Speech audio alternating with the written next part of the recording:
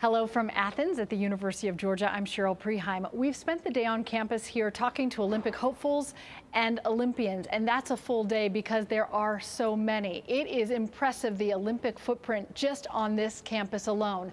30.7, 0.9. In the pool right now, you've got a lot of gold medal winners from past Olympics and a lot of swimmers projected to be gold medal favorites at the 2020 Games in Tokyo, Japan. So we're going to spend a lot of time here at the pool. We've got a half dozen cameras shooting the water, shooting the athletes, the divers as well, and we're going to be heading over to track and field to watch their practice as well and talk to a lot of the Olympians and Olympic hopefuls.